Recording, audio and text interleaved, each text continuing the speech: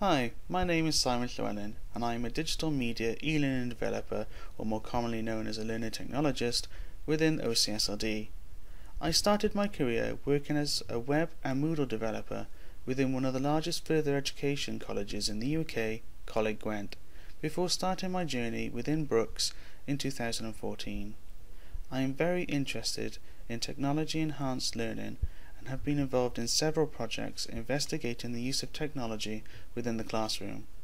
I hope you enjoy this module, and I look forward to speaking with you in the webinars and the discussion forums.